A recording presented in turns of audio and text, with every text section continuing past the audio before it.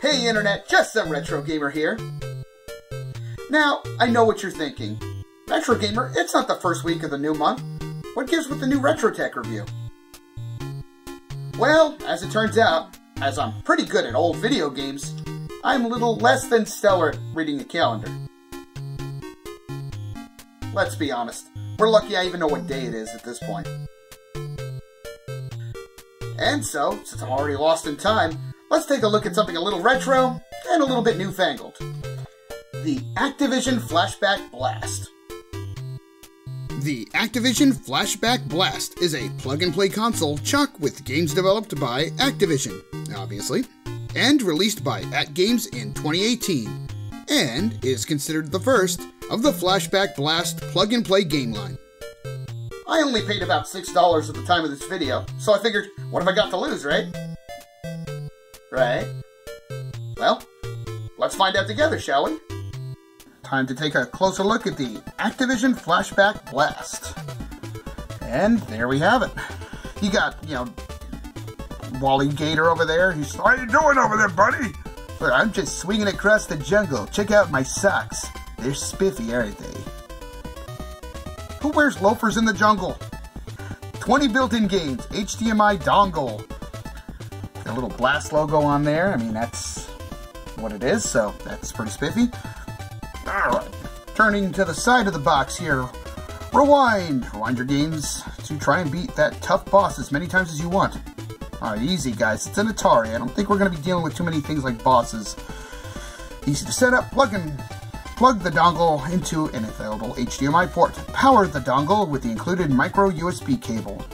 I always figure that by now we should be able to power things over HDMI, so, it's kind of inconvenient, but whatever, I guess. That's just me. Set your TV to the selected HDMI port. Connect the wireless controller and have a blast. Haha. These things do the puns, I'm just reading them. No wires, HD performance, save and load, some happy crocs, angry video game nerd swinging over a scorpion, be expected, yada yada yada. Wow. Ages 15 plus? I don't know about you guys, but I don't remember Atari games being that violent. Alright, let's open it up and see what's actually inside. I pre-cut it because I wouldn't want YouTube to ban me for using a knife to open tape. Something YouTube totally would never do, right guys? Alright, what's this here? Ah, yes. Our black and white Blast poster. So I can hang that on my wall. No, not really. Alright. Let's see. A is fire. B difficult. Looks like it's got all the switches on an Atari mapped to the different buttons on the controller. Alright, I guess that makes sense. Controller needs to be paired with the HDMI dongle only once. Well, that's good because that would be real annoying if I had to do otherwise. How do I confirm that the 2.4 GHz wireless controller connects to the HDMI dongle? Simply play the game. Hey! How do I start playing? Push buttons. How do I play two-player games? Follow the steps in the previous section. Press start on the first player game controller. Enter the selected game as P1. Press start on the second player game controller to add a second player. Note, P2 controller is not included in the package. I wonder if you can use a controller from from one of these other ones here. Fantastic. I'll place you off to the side. Right there. That's nice. Here's our Blast dongle. Dongle. There it is. It's got the AtGames logo kind of perforated into the back of it. That's kind of cool, actually, and also probably keeps it cool. I can't imagine this thing getting very warm, but, kind of looks neat. Pop the lid off. HDMI dongle plugs right into the HDMI port of your television. Micro USB connection for power, and we have our pinhole-sized reset thing. Yeah. At least that's what I assume it is, unless it's just, to let the air out. In case the scorpions try to escape. Alright. Go off to the side. Take a look at the Blast controller, which is simply a it's basically just a Genesis 6-button controller mold. Got your D-pad over here. Feels pretty good though. It's got them fresh membranes in there. What else we got here? Oh. And they included some badges or stickers. And there we have it. Let's go ahead and hook everything up and see how this thing runs. Setup is super easy. Simply plug and play. Even the dog can do it. Okay, maybe mine can't.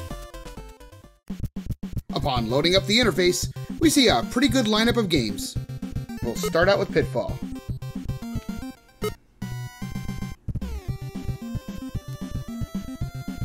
Well, there it is. It's Pitfall, alright.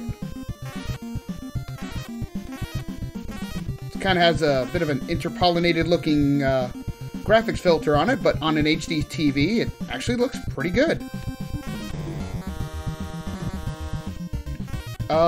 As far as lag or delay, no noticeable lag or delay, which is pretty great considering it's a wireless controller. You figure, oh no, there's going to be some issues with that, but no, works good. Want to jump over you a second time. Oh no, I got hurt. Let's rewind that, pretend that didn't happen. Okay, I kind of like the rewind option. That's kind of neat. Alright, there's our menu. Let's go ahead and save here. So this way, if I don't make it, you know, we can just reload. Yes.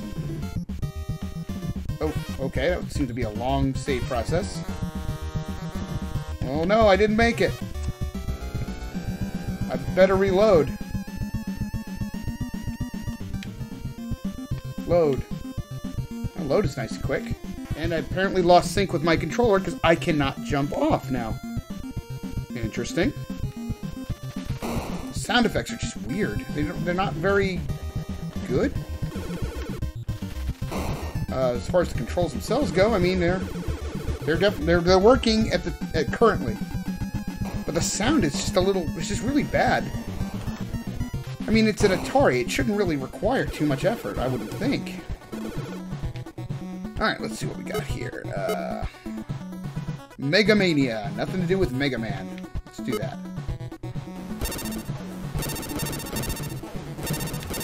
Oh.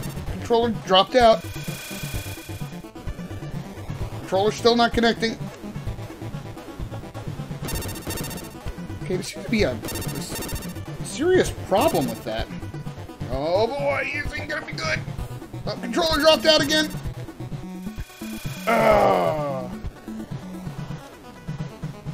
When the controller drops out, it seems it just retains your last input. It just keeps going.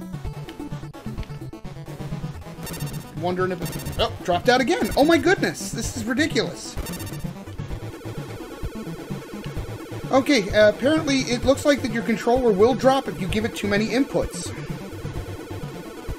That's kind of a problem for gamers who like to move around a lot in these arcadey style games. This game doesn't really use the... And I already dropped connectivity. I am literally only a foot and a half from the dongle here.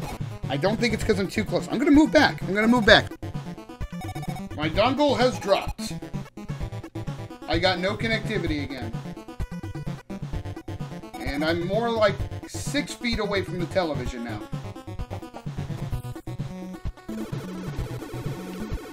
Yeah, if you rock your controller back and forth and then hold the fire button, pretty much can guarantee you will drop out every time. That's a shame because this is actually really cool and man, I can't recommend it because of that. That's a real shame. Control-wise, the constant dropping becomes a huge issue when the action gets too intense. At first I was thinking, oh, it's probably just my batteries, right? But I tried my rechargeables and I tried a fresh stack of AAA batteries with no change in reliability. Actually, I was able to recreate the issue reliably by just holding down the fire button and rocking the joystick back and forth, and that almost causes the controller to lose sync every time. However, if you're more a composed casual gamer, the controls work well enough with little to no lag and the buttons themselves are firm. The controller is comfortable. It's basically just a Genesis 6-button controller. Ultimately, it's not a bad little device for what it is. At a $6 price tag, what can you really expect from it, I guess? The 1080 image looks well enough on my HD TV, though you wouldn't think that based on the footage, right? And is a big upgrade from the original hardware. Though, to be honest, I would have preferred them to drop it to 720p if they could have got that progressive image. The sound is really hit or miss for the most part. They especially get a little garbled when you use the save and load state option. All things considered though, this device gets my retro rating of 6 out of 10. If the controller would just stay connected, this would truly be a blast. As of this video, you can actually pick this device up at your local Walmart for about $6, which is actually a pretty fair price in my opinion. Of course, if you have money just lying around and have no idea what to spend it on, you can actually pick this device up on AtGame's website for around $30. Not sure why you do that, but, you know, you could. To be honest, it's hard for me to justify it at the higher price point. First off, because of the issues with the controller. And secondly, I can't find a second player controller for this thing anywhere. I have no idea how much it costs or where they even sell it. Do they even sell it? Do they even make one? I can't find it on AtGame's website either, so I don't know what second player controller they're referring to, but either one, it's so rare that, like, almost nobody's got it, or two, it simply doesn't exist. And if it does exist, who's to say that the price of the second controller isn't astronomical as well? It would have been nice if they let you use the controller from another one of these sets, but I guess that's asking a little too much. And that's all for this week's Retro Tech Review. Next week will probably be a game, most likely. Or I might just review the tacos I had the other night. At this point, who knows? Of course, in the meantime, big thanks goes out to my Retreon crew. You guys are awesome as always. Thank you again for sticking with me. You guys rock. I'm Just Some Retro Gamer. Keep on gaming. Till next time.